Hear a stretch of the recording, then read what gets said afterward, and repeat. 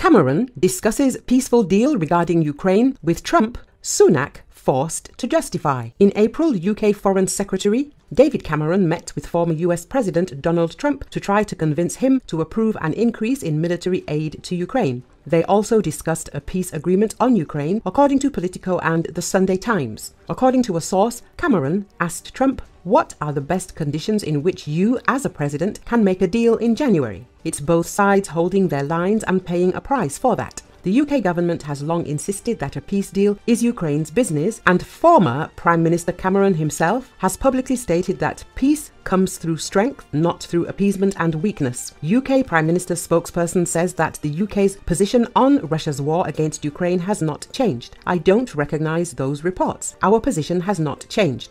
Putin must fail. It is crucial, now more than ever in this conflict, that Putin is sent a very clear message that we will support Ukraine for as long as is necessary," he says. Sunak was also informed about the report. "I haven't seen this Sunday Times article, so forgive me for that. But what I can tell you is that we have led when it comes to Ukraine," he said. The Prime Minister also adds that investments in Ukraine's security are investments in our security. "Our NATO allies are already worried about the prospect of, if Putin succeeds, that they'll be next, with all the consequences that would bring," the UK Prime Minister adds. Earlier, it became known that the UK is considering providing Kyiv with prototypes of laser weapons to shoot down drones and missiles.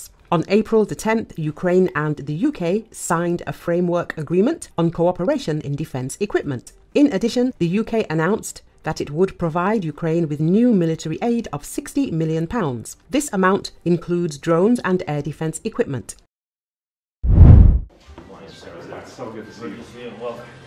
U.S. Secretary of State Antony Blinken made unannounced visit to Ukraine on Tuesday amid Ukrainian counteroffensive against increasingly intense Russian attacks. Blinken arrived by train from Poland in a surprise visit and met Ukrainian President Volodymyr Zelensky shortly after arriving. During the meeting, Zelensky asked for more air defense systems for his country. Blinken responded that some of it has already arrived and more of it will be arriving. And that's going to make a real difference against the ongoing Russian aggression on the battlefield. We discussed in detail the situation on the battlefield, support for our soldiers and further defense cooperation, Zelensky said while summing up the results of the meeting with Blinken on his Telegram channel. In particular, we talked about the Patriot systems for Ukraine, to protect our cities and communities, such as Kharkov and Kharkiv region. 2 Patriots for the Kharkov region could significantly help in protecting lives from Russian terror, he went on saying.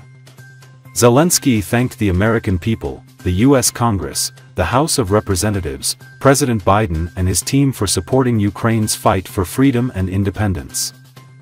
We appreciate the decision to continue U.S. support for Ukraine, and today we talked about how to quickly implement the announced assistance packages to get weapons in the hands of our soldiers as quickly as possible, Zelensky said. The Ukrainian leader further said that he and Blinken discussed preparations for the Global Peace Summit, stressing America's role in maintaining a rules-based world order does not weaken. It was Antony Blinken's first visit to Ukraine since Joe Biden signed a $60 billion aid package for Ukraine after months of blocking by some Republican Party members. Наші люди страждають від російських ракет. Звісно, я хотів би обговорити також поступ у досягненні гарантій безпеки і про, звісно, саміт, який для нас є надзвичайно важливим. Нам потрібно, щоб брали участь не лише Сполучені Штати, але, власне, президент Байден. І ваша допомога нам потрібна в тому, щоб залучити якомога більше країн до цієї ініціативи, до цього саміту.